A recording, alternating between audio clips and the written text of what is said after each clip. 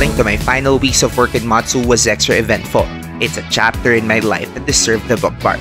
Dito sa isla, the students' last performance task is to be able to finish a bike, jog, and kayak round. Ultimately, we were greeted by this beautiful view of the place we lived in. We just went to the island. It's called Turtle Island. We ended that sunny day with watermelons, only to open the next day with so much rain. Hindi uso ang cancellation of classes dito. Buti na rin kasi graduation day today. Natutuwa ako na binibigyan pugay nila ang homeroom teacher na tumulong sa graduating batch. Bukod sa recognition rights, meron ding mga sayawan at syempre nag-speech din ng principal. The next day was the elementary school's graduation. For those of you who are new here, I taught in middle school and junior high school. Seeing them graduate makes me recognize how much these students have really grown.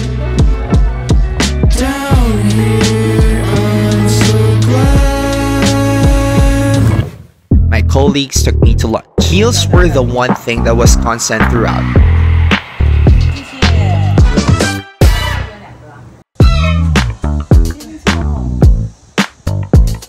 Ganoon rin tong pamilya na matyagang nangungumusta sa akin palagi. We ate all the different shells available in our area.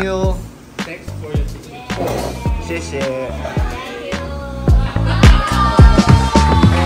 like my second family in Matsu. Thank you very much.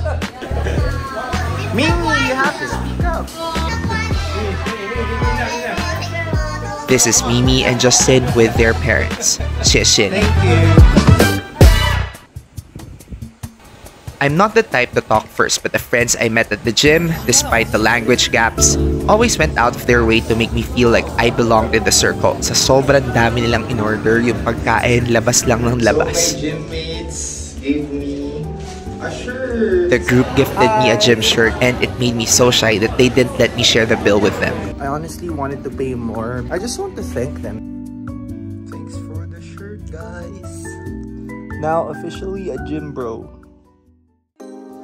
For weeks now, I've been packing everything in my room. Nilinis ko na rin yung lamesa ko at tinurn over ko na lahat ng materials na nagawa ko.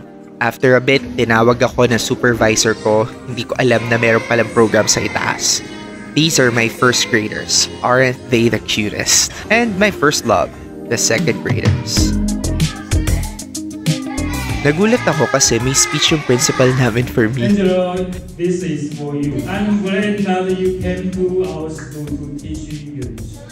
You are friendly and professional. You made a lot of good films. Kids love you. The teachers are sure of you. We all thank you for coming to Beijing. We wish you all the best for the future. Thank you, Angelo. Thank you.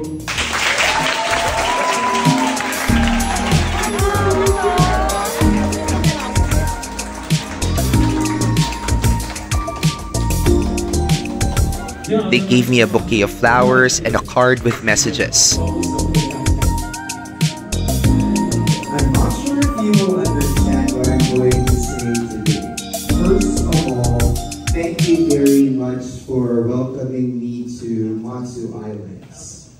The first time I talked with the principal and the supervisor Ping, I told them I can't sing, but I started singing and I started enjoying teaching kids because of Tongchi.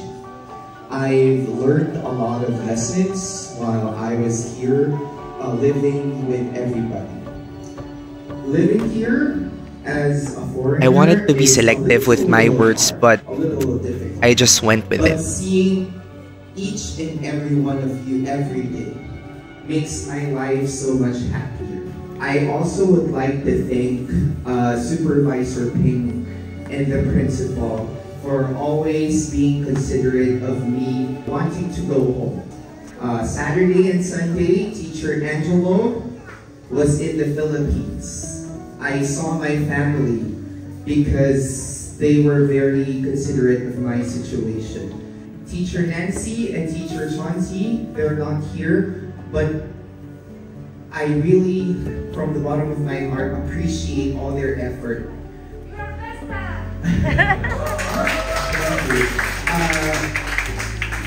Teacher Angelo is not really good without Teacher Chauncey and Teacher Nancy. Please love Teacher Chauncey and Teacher Nancy. And if there's another teacher coming in, please love that teacher too. One day, you're going to different places speaking in English. And I believe that because you are all excellent students.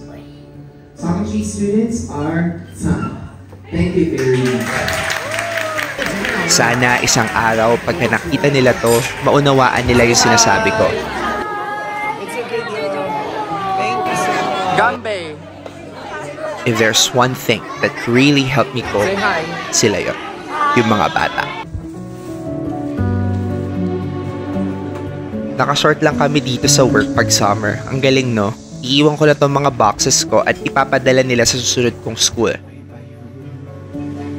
Grabe. This was my first home. Lahat ng tuwa, lungkot, sayaw at kanta ko nasaksihan ng kwarton to. Hello, goodbye. Special thanks to my workmates who sent me off. We will miss you. Gonna miss you guys too. Sa lahat ng nakasama ko dito sa isla, maraming salamat sa inyo. I will never be the same Angelo that first arrived here.